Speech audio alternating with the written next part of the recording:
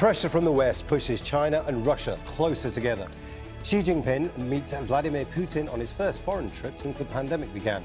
What message are these presidents trying to send, and can they reshape the international political and economic order? This is Inside Story.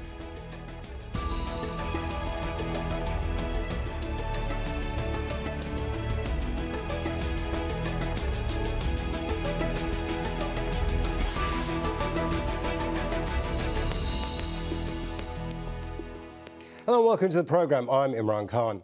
China's president is making his first foreign trip since the pandemic began more than 2 years ago. Xi Jinping's first stop was Kazakhstan. That's where he launched his signature Belt and Road Initiative in 2013 to help build major infrastructure projects, especially in developing economies. Xi and Kazakhstan's president signed a statement pledging mutual support for their country's sovereignty, security and territorial integrity. Xi then flew to Uzbekistan for a meeting of the Shanghai Cooperation Organization. Moscow and Beijing formed the Eurasian regional bloc in 2001, partly to counter US influence. Xi met with President Vladimir Putin for the first time since Russia invaded Ukraine. Both nations are looking for support in the face of sanctions and isolation from the West. Rasul Sardar has more from the Uzbek city of Samarkand. The leaders of the East are gathering in the ancient city of Samarkand in Uzbekistan at Shanghai Cooperation Organization. Several bilateral meetings are taking place here, but perhaps the most important one is the meeting between the Russian President Vladimir Putin and Chinese leader Xi Jinping. The Ukrainian crisis and energy are on the top of the agenda. Russia wants a solid support from China regarding its war in Ukraine. China says that the war in Ukraine was provoked by NATO. However, it refrains from explicitly saying that the war in Ukraine is well justified and legitimate one. This is something that Russia definitely wants to hear. And in return, China is asking more support from Russia regarding Taiwan. Secondly, Russia wants to sell more oil and gas to China. It's crucially important for Russia regarding the fact that it is under the heavy sanctions imposed by the Western countries, and it wants to find out more resources for revenues to protect its economy from a collapse. Despite China being the #1 client for the Russian energy, it also wants to have more alternatives. So the Chinese leader Xi Jinping was in Kazakhstan right ahead of the Shanghai Cooperation Organization summit in Uzbekistan to seek for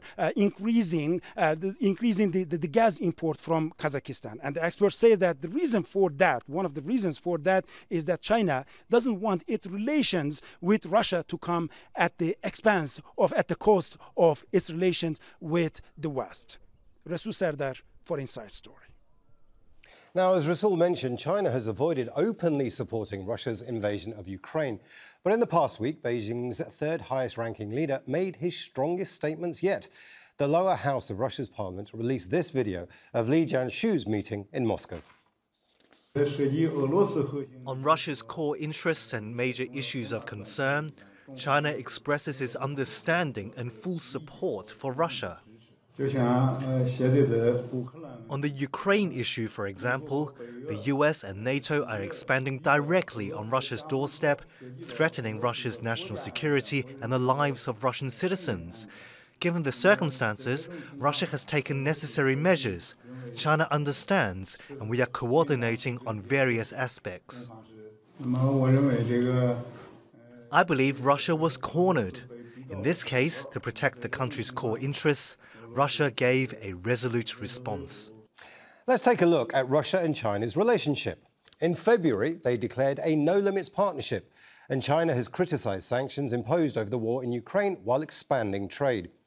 It was also Russia's second largest arms buyer. But in March, US officials reported that Moscow had requested Beijing's military assistance in the conflict. Now, the European Union punished Russia by removing it from the international money transfer system SWIFT. China is reported to have offered assistance with its own system. And in June, President Xi hosted the BRICS summit for the developing economies of Brazil, Russia, India, China and South Africa. And then in 2015, they launched the new development bank that's poured almost $32 billion into projects.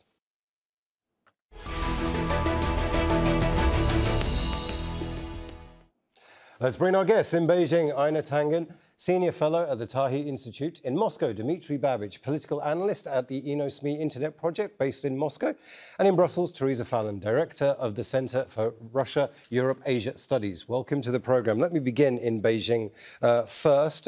Is this a hard power play by China, or is it a soft power play? And by that, I mean, is China going to start using its financial, political muscle to formulate this new partnership with Russia that's going to try and reshape the world?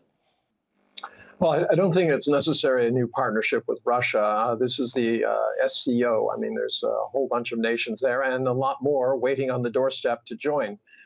What China is trying to do, as you know, in your opening, you pointed out, they are making sure that they're spreading their business around in terms of gas. And they made a very, very pointed statement in Kazakhstan, where they said territorial integrity is very important. The reason this is apropos to mention is that there have been rumblings from very hawkish conservative people in Russia saying that Kazakhstan was not supportive enough of Russia's actions in Ukraine, and also that there are lands that should rightfully be in Russia's hands. So the fact that she went there first is a good indication that China is playing this very, very carefully. They do not want to make enemies. What they want is a new regional world order.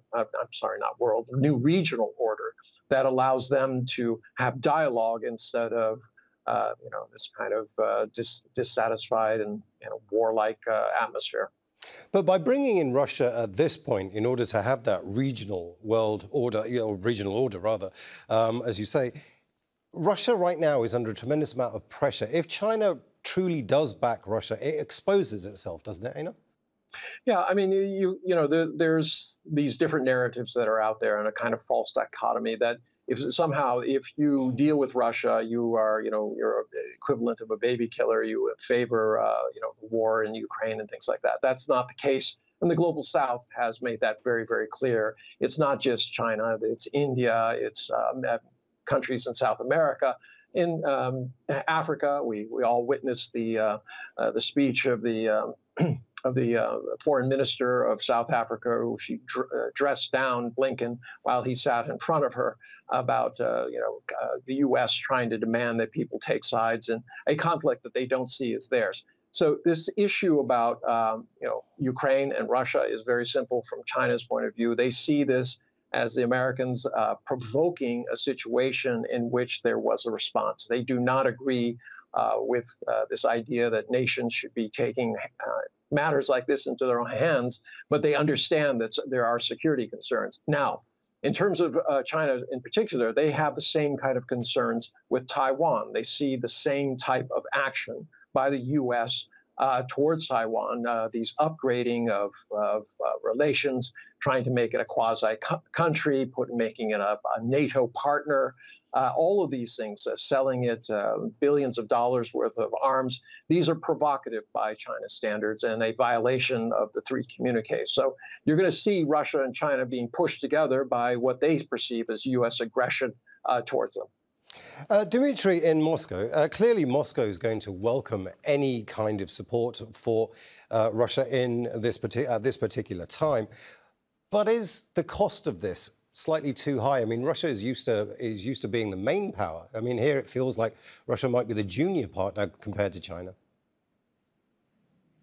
No, there are no such fears in Russia, because compared to what we have from the European Union and from the United States, and that is just a total hostility, being a junior partner to China doesn't look like such a terrible perspective.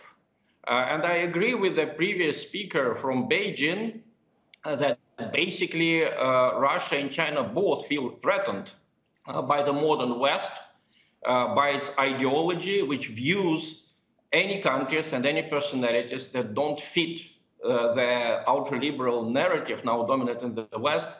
Any countries and any personalities like that are seen as enemies by the West, and they are declared enemies openly.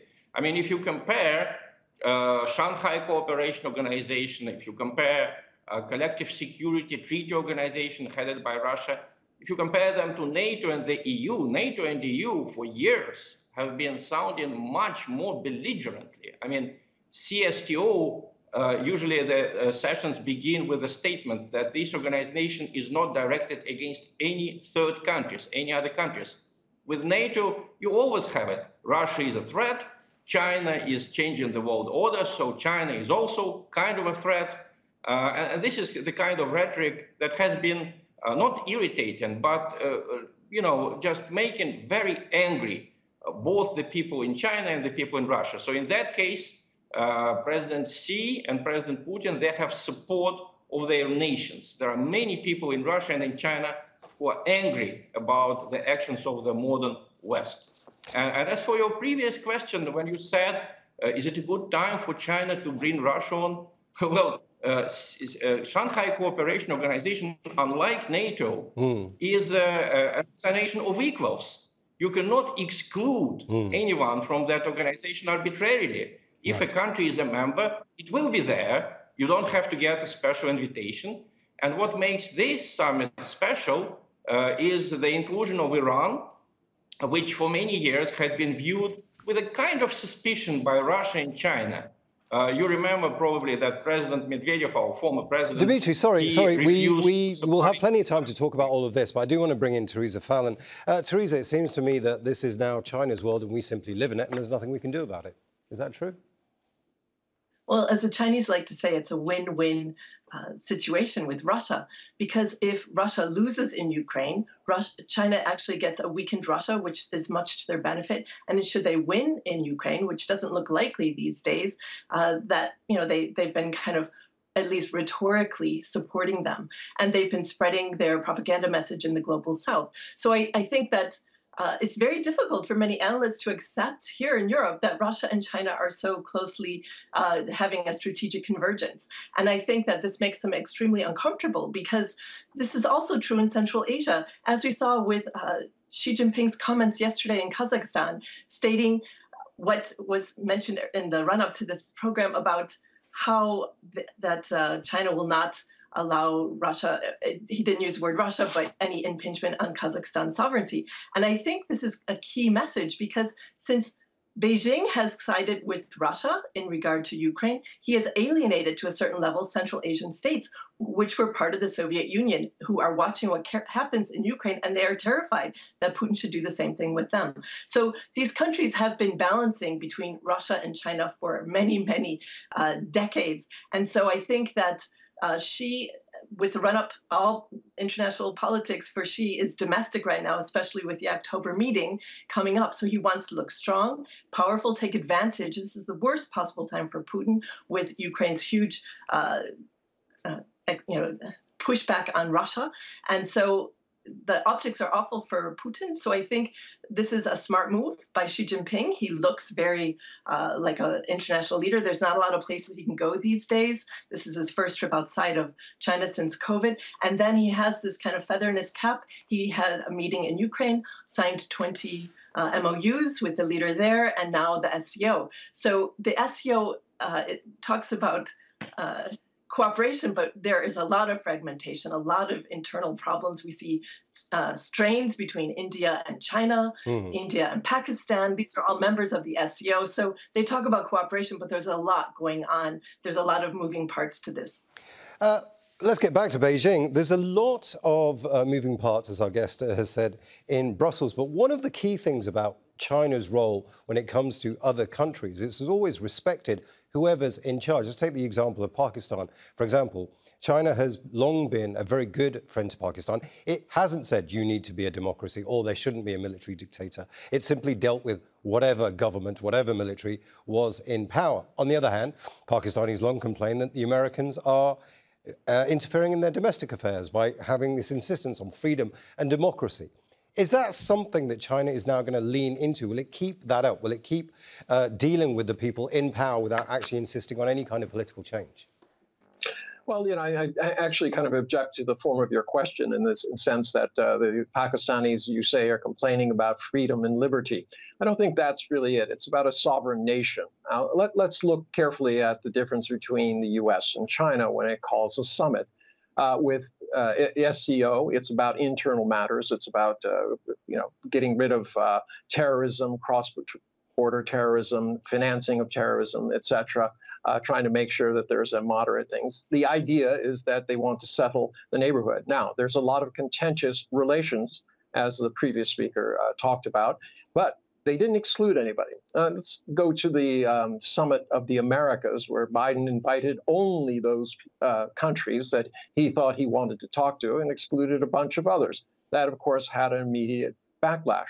You know, the world is as it is, and you can have dialogue or you can create walls or try to contain countries, change their their governments through regime change opportunities and things like this. This is standard practice for the U.S. You know, the question you should be asking is, does the world want the U.S. to be the policeman of it? And if it is going to be the policeman, shouldn't it lead by example as opposed to hypocrisy? Well, it's lucky we're on a talk show. We can ask that question to both our other guests. Let's speak to Dmitry in Moscow. The U.S. role, is it over? Is it dishonest? Are we talking about the fall of the influence of the U.S. now? Well, definitely. And I can tell you, as a person who, as a young journalist, lived in the Soviet Union and I saw the first post-Soviet years, a lot of people in the former Soviet Union, including myself, we were not against the United States as a benign policeman, because the image of Americans and the British was very positive at the time. And as nations, we still view them very positively. What we don't view positively is the new ideology which got entrenched in the United States and in the European Union in the last, I would say, a few dozens of years, and which led to terrible conflicts. Our previous speaker in Beijing rightly mentioned the regime change. I mean, Theresa says that Central Asian countries are seeing with terror what's going on in Ukraine. Well, I can tell you for sure, I was there in 2014. They looked in terror at what Victoria Nuland did in Ukraine, in Kiev in 2014. The Kazakh president at the time, Nursultan Nazarbayev, made a special statement that some people in Kazakhstan may want to oust the legally elected government the same way they did it in Ukraine. We're not going to allow them to do it. So we better look at this situation in perspective. The countries in Central Asia, they may not be happy with the Chinese attitude to economy. They may not be happy with Russia's actions in Ukraine, but somehow Russia and China respect their political systems. We're not trying to lecture them on how they should build their democracies. Right. And let me say a very heretical thought here. In the West right now, especially in the United States, they keep talking about autocracies against democracies. And of course, they are democracies, we are autocracies. But read any textbook on politology, and you will find out any textbook on political science. There is something worse than autocracy. That is totalitarianism. And I lived in a totalitarian state. I remember that there was only one view for every event, for every situation in the world. That's exactly what we have now in the United States and in the EU about the situation in Ukraine. Only one view is allowed. There is no discussion, or almost no discussion. Okay. And in reality, the situation there is complicated. In Russia, you can criticize the so-called military operation, which we have been calling a war. Dmitry, I'm really sorry to cut you off. I'm really sorry to cut you off. I think you made your point brilliantly. I want to bring in Theresa Fallon in Brussels. You had a bemused look on your face there as Dmitry was speaking. Where is the US in all of this? I just want to pick up on one earlier point, because the more people say it, it doesn't make it true. The fact that Sweden and Finland, for example, want to join NATO, President Putin said there was no problem with them joining. So and Finland shares a huge border with Russia. So this narrative that this war in Ukraine was because of NATO expansion has been proven false, even by President Putin himself. Second, the problem on Maidan, the protest, happened after the leader refused to sign the agreement with the EU because the public wanted closer economic cooperation within the EU. So that was the reason for the beginning of the protests and the kind of unraveling. And Putin felt he really had to make a move. So I would add, there's this kind of division of labor in the past in Central Asia. Russia was the rifle, China was the purse. But China's economy is slowing down. Russia's really going to be in very difficult straits for the next decades. They've had a huge brain drain because of the war in Ukraine, plus all these economic sanctions. So the outcome remains to be seen what happens in Central Asia. But Putin has very strong feelings, especially about Kazakhstan, because it shares such a long border with them. We shouldn't underestimate the agency of these countries, especially Kazakhstan. I mean, their economy is growing and they have large energy exports. And I'm sorry, you wanted to say? Yes, I'm just going to bring in Einar here. You were shaking your head there as Theresa was speaking. Do you want to react to any of that? Yeah, yes. I mean, Theresa, I'm sure these are wonderful talk points and they represent a point of view. But let's be realistic. What do you say about Afghanistan, Iraq, all the turmoil that's been created by the United States and its efforts first for revenge, then for nation building, and then walking away from it? I mean, the Middle East is broken because of the U.S. There are similar things that happened in Africa and also South America. So tell me again how it is that China and Russia are the ones who are destabilizing the world. I mean, terrorism has been a many-headed hydra. Every time the U.S. says that it has chopped off one, two appear. So tell me again why how it is that the United States has been helping and is on the side of the angels and everyone else is on the side of the evil. I want to bring in Dmitry here. Dmitry, you're hearing two very different perspectives there from the Chinese and from from Theresa Fallon, not to speaking on behalf of the Americans, certainly. But I mean, at some point, Russia is going to have to decide who it wants to throw its lot in. China's not completely backing Russia when it comes to the war in Ukraine.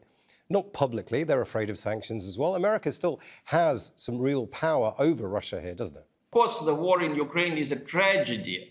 But certainly the Western view, the view represented by Theresa, is a simplistic view of that tragedy. You know, Theresa said that it started when Yanukovych postponed, he did not refuse, he postponed the signing of association agreement with the EU and the public wanted it. Well, Yanukovych, as the president, had the full right to postpone the signing of that agreement. The violent action against him, during which 38 policemen were killed, was absolutely illegal.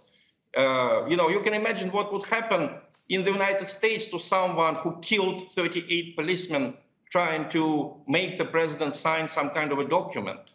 And this action, unfortunately, was fully supported by the United States and by the EU. That was a disgrace.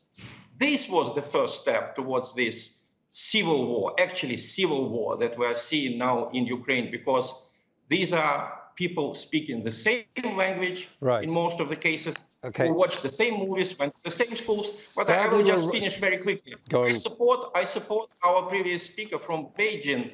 I criticized a lot of actions of President Putin and a lot of things that Russia and China may be doing on the international stage. But everything is seen in comparison. The United States and the EU have no right to lecture Russia and China after everything they have done in Syria. Sorry, Dmitry, we are running out of time, and I do want to come very quickly to Theresa. Theresa, I want you to answer this question. What can the US do when this is happening? I think the two giants of Russia and China, they will actually eventually pull apart. So I think the US should just kind of sit back and watch the show. I think that this idea of a rules-based order, I mean, it sounds like Russia and China have such great plans. I mean, an unprovoked war in Ukraine, what's happening in Xinjiang. This is another key issue that Xi Jinping needs to get some sort of agreement from Tokayev not to talk about the Xinjiang Yuan report, because this is kind of alienating Muslims in Central Asia. And so if the leadership tries to downplay this, that's a key issue, because Xinjiang is also the gateway on the Belt and Road Initiative. So this is also a point of friction. So it's a difficult diplomatic balancing act that Xi Jinping has to do. He has to try to stop Tokayev, because that, if he blocks his initiatives, the whole Belt and Road is dead. And I would say that we're seeing a bifurcation in the world order between West and Asia-Pacific 4, including Australia, New Zealand, Japan, and South Korea, and the rest, Iran, India, Russia, China, and India is kind of this independent country trying to make the most out of all, benefit from all sides. So I think that the rules-based order versus this kind of growing group of axis will be interesting to watch. That's why I think this SCO meeting is watched more than any other SCO meeting in my memory. So it has galvanized the world's attention, and we're going to see how Russia, China, how they play this out. A very spirited debate there. I want to thank all our guests, Einar, Tangen, Dmitry, Babich and Theresa, Fallon. And I want to thank you as well for watching. Now, you can see the programme again anytime by visiting our website, aljazeera.com. And for further discussion, go to our Facebook page. That's facebook.com/AJ Inside Story. And you can also join the conversation on Twitter. We are at AJ Inside Story. From me, Imran Khan, and the whole team here. Bye for now.